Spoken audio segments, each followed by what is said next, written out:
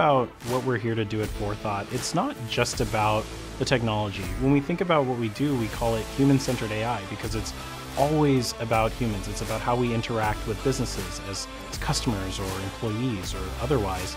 Forethought is really here to accelerate that and bring intelligence and efficiency and make people's lives better and not have to be put on hold every time they have a really important question. We're on that tip of the iceberg where people are starting to realize how impactful this can be. And I think that drives us every day. And what's really, really rewarding is seeing how happy and how much we have changed our customers' lives. The capacity for AI to impact lives in a positive way is I don't think we've even come close to the potential that's available to us. With natural language understanding techniques that we're using, we can really help our AI agent to better understand the intent behind the questions that a customer may be asking. And you know, our customers are seeing results. They're seeing over a 90% accuracy in ticket resolution. And at the same time, they're seeing over 20% increase in agent efficiency. And you know, being human-centered AI, we want to focus on the human experience across the world. And that's why recently we've actually expanded this to include over 100 languages supported by Forethought's AI.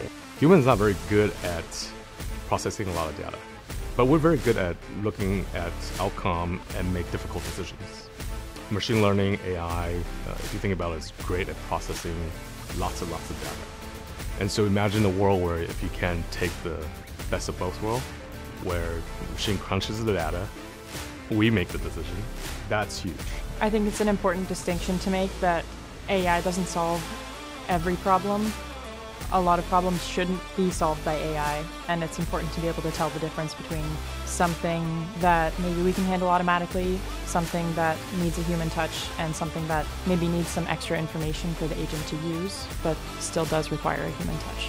We know that a chatbot can't solve all of our customers' issues. When a customer has a more deep or maybe more complex issue, we take that issue and we route it to the right support agent using our triage technology. And once that ticket gets to the right support agent, we want to make sure that agent feels empowered. So we empower them with the right resources, the right knowledge, so that they feel confident, prepared to really be able to solve our customers' issues. My true North Star as a forethinker is to be able to navigate through multiple different websites, knowing that I can get my answers timely and accurately because I can see the Forethought logo across all of them.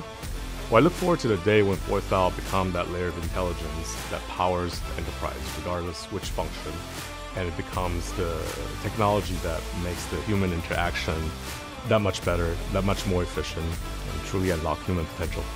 It makes me happy to help other people. And at the end of the day, I feel good leaving knowing that somebody had a good experience. If I had to say one thing to everybody listening, I would say this: think outside the bot.